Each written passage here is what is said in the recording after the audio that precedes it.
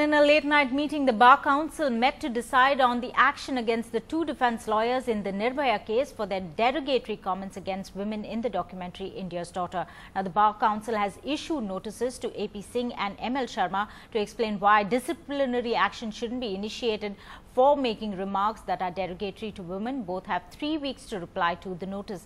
Well, there's been a massive outrage over the lawyers' comments in the BBC documentary, and there has been a massive movement of sorts to take action against them. So now we discussed the issue, and keeping in view the seriousness of the issue, we have decided to issue so-called notice to these two lawyers as to why disciplinary proceedings should not be initiated against them. Right.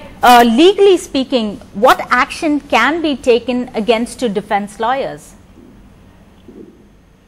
Once they file their reply to so-called notice, we'll examine, and if we find that an inquiry actually is to be initiated, then after holding the inquiry, the Bar Council has power even to remove the license of any lawyer.